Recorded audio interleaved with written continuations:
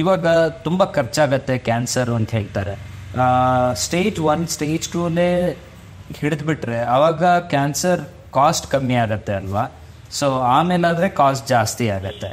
So ಎಷ್ಟು ಬೇಗ ನಾವು ಅದನ್ನು ಐಡೆಂಟಿಫೈ ಮಾಡ್ತೀವೋ ಅಷ್ಟು ಬೇಗ ಅದರದ್ದು ಕಾಸ್ಟ್ ಕಮ್ಮಿ ಆಗುತ್ತೆ.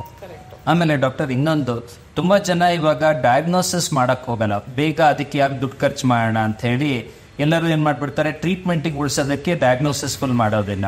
ಅದರಿಂದ ಎಷ್ಟು ಪ್ರಾಬ್ಲಮ್ ಆಗುತ್ತೆ, ಏನೇನು ಥರ ಪ್ರಾಬ್ಲಮ್ ಆಗ್ಬೋದು?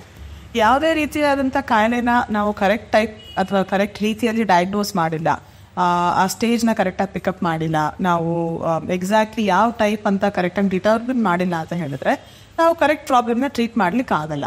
ಸೊ ಎಷ್ಟು ಜನ ಎಸ್ಪೆಷಲಿ ಓಲ್ಡರ್ ಜನರೇಷನ್ ಅವ್ರ ತಲೆಯಲ್ಲಿ ಏನು ಅಂತ ಹೇಳಿದ್ರೆ, ಅಯ್ಯೋ ನನಗೆ ದೊಡ್ಡ ರೋಗ ಇದೆ ಅಂತ ಗೊತ್ತಾದ್ಮೇಲೆ ನಾನು ಟ್ರೀಟ್ಮೆಂಟ್ ಶುರು ಮಾಡ್ಬೇಕಾಗುತ್ತೆ, ಆ ಟ್ರೀಟ್ಮೆಂಟ್ಗೆ ಎಷ್ಟು ಸುಮಾರು ಹಣ ಖರ್ಚಾಗುತ್ತೆ. ಸೊ ಹಾಗೆ ಅವ್ರ ಮೈಂಡ್ ಸೆಟ್ ಇರುತ್ತೆ. ಹಾಗಾಗಿ ಅವ್ರು ಎಷ್ಟೋ ಜನ ಟೆಸ್ಟ್ ಮಾಡಿಸ್ಕೊಳ್ಳಿಕ್ಕೆ ಹೋಗಲ್ಲ. ನಂಬರ್ 1, ಈಗ ಬೀಗ ಹೆಮಟಾಲಜಿಸ್ಟ್ ಹೆಮಟೋ-ಆಂಕಾಲಜಿಸ್ಟ್ ಅಂದ್ರೆ ನಾನು ರಕ್ತದ ಕ್ಯಾನ್ಸರ್ ತಜ್ಞೆ. ಸೊ ನಮಗೆ ಬ್ಲಡ್ ಸೆಲ್ಸ್ ನೋಡಿದಾಗ ಗೊತ್ತಾಗ್ಬಿಡುತ್ತೆ, ಈ ಪೇಷಂಟ್ಗೆ ಪ್ರಾಬಬ್ಲಿ ಈ ರೀತಿಯಾದ ಬ್ಲಡ್ ಕ್ಯಾನ್ಸರ್ ಇದೆ ಅಂತ. ಆದ್ರೆ ಡೆಫಿನೆಟಿವ್ ಆಗಿ ನಾವು ಅದನ್ನ ಐಡೆಂಟಿಫೈ ಮಾಡಬೇಕು, ಕರೆಕ್ಟ್ ಆಗಿ ಸ್ಟೇಜಿಂಗ್ ಮಾಡಬೇಕು. ರಿಸ್ಕ್ ಸ್ಟ್ರಾಟಿಫಿಕೇಶನ್ ಅಂದ್ರೆ ಹೈ ರಿಸ್ಕ್, ಲೋ ರಿಸ್ಕ್, ಈ ಪೇಷಂಟ್ಗೆ ಜಾಸ್ತಿ ಟ್ರೀಟ್ಮೆಂಟ್ ಬೇಕಾಗುತ್ತಾ, ಕಡಿಮೆ ಟ್ರೀಟ್ಮೆಂಟ್ ಅಲ್ಲೇ ವಾಸಿ ಮಾಡ್ಬೋದಾ, ಅದನ್ನೆಲ್ಲ ನೋಡ್ಲಿಕ್ಕೆ there is a set protocol. ಅಂದ್ರೆ ಈ ಬೋನ್ ಮ್ಯಾರೋ ಅನ್ನೋ ಟೆಸ್ಟ್ ಅನ್ನ ನಾವು ಮಾಡ್ಲೇಬೇಕು. ಆದ್ರೆ ಎಷ್ಟೋ ಜನಕ್ಕೆ ನಾನು ಈ ಬೋನ್ ಮ್ಯಾರೋ ಟೆಸ್ಟ್ ರೆಕಮೆಂಡ್ ಮಾಡಿದ ತಕ್ಷಣ ಅವರು ಹಿಂಜರಿತಾರೆ. ಅಯ್ಯೋ ನಾನು ಈ ಟೆಸ್ಟ್ ಮಾಡಿಸ್ಕೊಳ್ತೀನಿ, ಒಂದು ನೋವು ತಿನ್ಬೇಕು, ಎರಡನೇದು ಟೆಸ್ಟ್ಗೆ ಖರ್ಚಾಗುತ್ತೆ, ಮೂರನೇದು ಪ್ರಾಬ್ಲಮ್ ಗೊತ್ತಾದ್ಮೇಲೂ ಏನು ಟ್ರೀಟ್ಮೆಂಟ್ ಇಲ್ಲ ಅಂತ ಹೇಳಿ ಎಷ್ಟೋ ಜನ ಮನೆಗೆ ಹೋಗ್ಬಿಡ್ತಾರೆ. They don't even come to the final diagnosis. ಅವರಿಗೆ ನಾನು ಅಡ್ವೈಸ್ ಏನು ಅಂತ ಹೇಳಿದ್ರೆ, ಅಟ್ಲೀಸ್ಟ್ ಟೆಸ್ಟಿಂಗ್ ಪ್ರಾಸೆಸ್ ನ ಕಂಪ್ಲೀಟ್ ಮಾಡಿ. ನಮಗೆ ಟೆಸ್ಟಿಂಗ್ ಪ್ರಾಸೆಸ್ ಕಂಪ್ಲೀಟ್ ಆಯ್ತು, ಲೋ ರಿಸ್ಕ್, ಎಷ್ಟೋ ಸತಿ ನಾವು ಹೈ ರಿಸ್ಕ್ ಅಂತ ಸಸ್ಪೆಕ್ಟ್ ಮಾಡಿರೋದು ಲೋ ರಿಸ್ಕ್ ಆಗಬಹುದು. ಹಾಗಿದ್ದಾಗ ನಿಮ್ಗೆ ಟ್ರೀಟ್ಮೆಂಟ್ ರೆಸ್ಪಾನ್ಸ್ ಚೆನ್ನಾಗಿ ಸಿಗುತ್ತೆ. ಸೊ ಅಟ್ಲೀಸ್ಟ್ ಟೆಸ್ಟಿಂಗ್ ಎಲ್ಲ ಪೂರ್ತಿ ಕಂಪ್ಲೀಟ್ ಆಯ್ತು, ನಮ್ಗೆ ಡಯಾಗ್ನೋಸಿಸ್ ಎಕ್ಸಾಕ್ಟ್ ಆಗಿ ಸಿಕ್ತು ಅಂತ ಹೇಳಿದ್ರೆ ಬ್ಯೂಟಿಫುಲ್ ಆಗಿ ನಾವು ಟ್ರೀಟ್ಮೆಂಟ್ ಪ್ಲಾನಿಂಗ್ ಮಾಡಬಹುದು. ಅಂದ್ರೆ ಅಡ್ವಾಂಟೇಜ್ ಆಫ್ ದಟ್ ಇಸ್, ಎಷ್ಟೋ ಸತಿ ನಾವು ಮೆಡಿಸಿನ್ ಕಡಿಮೆ ಕೊಟ್ಟೇನೆ ಅಥವಾ ಸ್ಮಾಲ್ ಸರ್ಜರಿ ಮಾಡಿ ಅಥವಾ ಸಣ್ಣ ಟ್ರೀಟ್ಮೆಂಟ್ ಮಾಡಿನೇ ಕ್ಯಾನ್ಸರ್ ಅಥವಾ ಆ ಟ್ಯೂಮರ್ ನ ನಾವು ವಾಸಿಪಡಿಸಬಹುದು.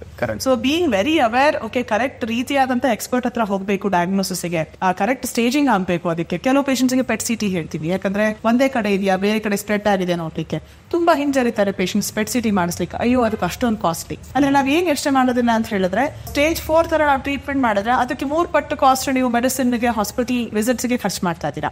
ಕರೆಕ್ಟ್ ಸ್ಟೇಜಿಗೆ ನಾವು ಪೆಟ್ ಸಿಟಿ ಮಾಡಿ ಡಿಟರ್ಮಿನ್ ಮಾಡಿದ್ರೆ we can limit the treatment to what ever is required and not go beyond what ever is required. ಹಂಗಿದ್ಮೇಲೆ diagnosis correct ಆಗಿ ಮಾಡಿ ಸ್ವಲ್ಪ ಜಾಸ್ತಿ ಖರ್ಚಾದ್ರೂ ನಿಮಗೆ ಟ್ರೀಟ್ಮೆಂಟ್ ಅಲ್ಲಿ ತುಂಬಾ ಸೇವ್ ಆಗುತ್ತೆ. ಸ್ವಲ್ಪ ಟೈಮ್ ತಗೊಂಡು ತೀರಾ ಅರ್ಜೆಂಟ್ ಮಾಡದೆ, ಓಕೆ ಕ್ಯಾನ್ಸರ್ ಇದೆ ಟ್ರೀಟ್ಮೆಂಟ್ ಸ್ಟಾರ್ಟ್ ಮಾಡ್ಬಿಡಿ ಅಂತ ಸ್ಟಾರ್ಟ್ ಮಾಡೋದ್ರಲ್ಲಿ ಏನು ಅರ್ಥ ಇಲ್ಲ. ಏನಿದ್ರು ತಾಳ್ಮೆಯಿಂದ ನಾವು ಕರೆಕ್ಟ್ ಡಯಾಗ್ನೋಸಿಸ್, ಕರೆಕ್ಟ್ ಸ್ಟೇಜಿಂಗ್ ತಗೊಂಡು ಅದಕ್ಕೆ ತಕ್ಕಂಗೆ ಟ್ರೀಟ್ಮೆಂಟ್ ಮಾಡಿದ್ರೆ always the outcomes are better. ಇವಾಗ ತುಂಬಾ ಕಡೆ ವ್ಯಾಕ್ಸಿನ್ ಬಂದಿದೆ ಕ್ಯಾನ್ಸರ್ಗೆ ಅಂತ ಕೇಳ್ತಾ ಇದೀವಿ. ಇವಾಗ ಸುಧಾಮೂರ್ತಿ ಅವರು ಹೇಳಿದ್ರು ಪಾರ್ಲಿಮೆಂಟ್ ಅಲ್ಲಿ ಸರ್ವೈಕಲ್ ಕ್ಯಾನ್ಸರ್ಗೆ ವ್ಯಾಕ್ಸಿನ್ ಬಂದಿದೆ ಅಂತ. ಎಲ್ಲಾ ಕ್ಯಾನ್ಸರಿಗೂ ವ್ಯಾಕ್ಸಿನ್ ಬಂದಿದೆಯಾ ಅಥವಾ ಬರೀ 1-2 ಕ್ಯಾನ್ಸರ್ಗೆ ಮಾತ್ರ ವ್ಯಾಕ್ಸಿನ್ ಇದೆಯಾ? ಒಳ್ಳೆ ಪ್ರಶ್ನೆ. ಸೊ ಈ ನಡುವೆ ಸರ್ವೈಕಲ್ ಕ್ಯಾನ್ಸರ್ ವ್ಯಾಕ್ಸಿನ್ಗೆ ತುಂಬಾನೇ ಆದ್ಯತೆ ಕೊಡ್ತಾ ಇದೀವಿ. ಯಾಕೆಂದ್ರೆ film celebrities, Bollywood celebrities, recent ಆಗಿ ನೀವು ಹೇಳಿದಂಗೆ ಸುಧಾಮೂರ್ತಿ ಎಲ್ಲ ಈ ಕ್ವೆಶ್ಚನ್ ರೇಸ್ ಮಾಡ್ತಾ ಇದ್ದಾರೆ. Actually cervical cancer vaccine has been around, ಅಂದ್ರೆ ಡಿಸ್ಕವರ್ ಆಗಿ it is been in usage for more than 10 years. So West ಅಲ್ಲಿ ನಾವು cervical cancer vaccine we start giving it to Young teenage girls before they go out in the community and they are active. So ಈ vaccines ಹೇಗೆ work ಆಗುತ್ತೆ ಅಂತ ಹೇಳಿದ್ರೆ, ಈ infection ಇಂದ ಬರುವಂತಹ ಕ್ಯಾನ್ಸರ್ಸ್ ನ ತಡೆಗಟ್ಟಲಿಕ್ಕೆ ವ್ಯಾಕ್ಸಿನ್ಸ್ ಇದೆ. ನೀವು ಕೇಳಿದ್ರಲ್ಲ ಇವಾಗ ಎಲ್ಲಾ ಕ್ಯಾನ್ಸರ್ಸ್ಗೂ ವ್ಯಾಕ್ಸಿನ್ ಇದೆಯಾ? ಅನ್ಫಾರ್ಚುನೇಟ್ಲಿ ಇಲ್ಲ. I wish that was the answer, but ಎಲ್ಲಾ ಕ್ಯಾನ್ಸರ್ಸ್ಗೂ ವ್ಯಾಕ್ಸಿನ್ ಇಲ್ಲ.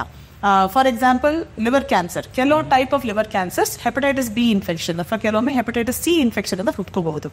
ಆ ರೀತಿ ಇನ್ಫೆಕ್ಷನ್ ಬಂದು ಲಿವರ್ ಟಿಶ್ಯೂ ಚೇಂಜ್ ಆಗಿ ಅದರಿಂದ ಬರುವಂತ ಕ್ಯಾನ್ಸರ್ ನ ನಾವು ಹೆಪಟೈಟಿಸ್ ಬಿ ವ್ಯಾಕ್ಸಿನ್ ಇಂದ ತಡೆಗಟ್ಟಬಹುದು.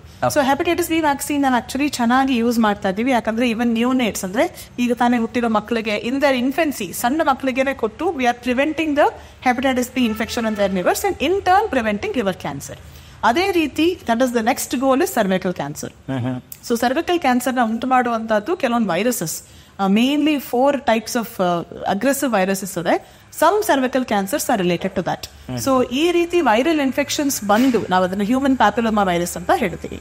ಸೊ HPV ಇನ್ಫೆಕ್ಷನ್ ಬಂದು ಅದು ಆ ಸರ್ವಿಕಲ್ ಟಿಶ್ಯೂನ ಮಾರ್ಪಾಡುಗೊಳಿಸಿ ಅದರಿಂದ ಕ್ಯಾನ್ಸರ್ ಬರುವಂಥದ್ದನ್ನ ನಾವು ಸರ್ವಿಕಲ್ ಕ್ಯಾನ್ಸರ್ ವ್ಯಾಕ್ಸಿನ್ ಇಂದ ತಡೆಗಟ್ಟಬಹುದು. ಆದ್ರೆ ಅದನ್ನ ಕರೆಕ್ಟ್ ಏಜ್ ಅಲ್ಲಿ ಕೊಡಬೇಕು, ಕರೆಕ್ಟ್ ಸ್ಕೆಡ್ಯೂಲ್ ಫಾಲೋ ಮಾಡಬೇಕು, ಹಾಗೂ ಎಲ್ಲಾ ಡೋಸಸ್ ಅನ್ನು ತಗೊಂಡ್ರೆ ಮಾತ್ರ ಈ ವ್ಯಾಕ್ಸಿನ್ ವಿಲ್ ಬಿ ಎಫೆಕ್ಟಿವ್. ಇನ್ನೊಂದು ತಪ್ಪು ಕಲ್ಪನೆ ಅಂತ ಹೇಳಿದ್ರೆ, ಈ ಸರ್ವಿಕಲ್ ಕ್ಯಾನ್ಸರ್ ವ್ಯಾಕ್ಸಿನ್ ತಗೊಂಡ್ರೆ ನನಗೆ ಯಾವ ರೀತಿ ಕ್ಯಾನ್ಸರ್ ಬರೋದಿಲ್ಲ ಅಂತ ಕೆಲವು ಜನ ಅನ್ಕೋತಾರೆ. ಆದರೆ you have to remember, cervical cancer vaccine is only for cervical cancer patients and only for certain types. ಅಂದ್ರೆ ಆ ವೈರಸ್ ಇಂದ ಬರುವಂತಹ cervical cancer, which is still a big number. Considering the population of India, number of patients who have cervical cancer, it is still a big number.